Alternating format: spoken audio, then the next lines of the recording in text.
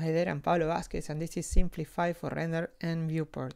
So up until now in Blender 274 we have this option here called Simplify under the scene properties that will let us limit the amount of subdivisions globally in the scene. So the viewport will draw much faster, and for example if you're animating, you want real-time playback, this will be an easy way to achieve it without having to go and individually change the subdivisions of each one of the models here. But it's a bit tedious, because if you wanted to render with all the levels of subdivisions, you have to disable it, render, and then go back and even enable it again. And this also is very handy because you can limit the amount of particles that show here in the viewport. I prepared this simple scene that has high levels of subdivision and some hair particles, pretty simple.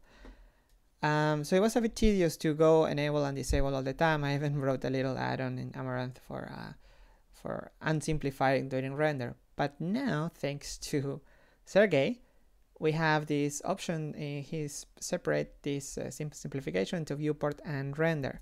So in Blender 275 now we have this. This is the same panel. It's pretty similar. Just says viewport and render and has individual settings for each one.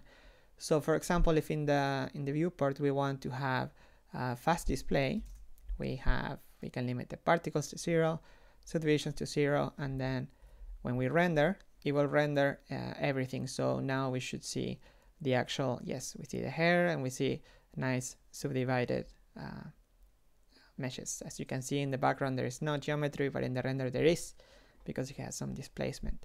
And if you're into that, you can also do the opposite. So you can just remove this, and then it looks nice detail in the viewport, but it looks rather simple in the render, and this is huge time saver. So thanks a lot, Sergey. Remember, this is only on the development right now, so if you want to get it, go to blender.org/download and then daily builds, or go to the build bot builder.blender.org.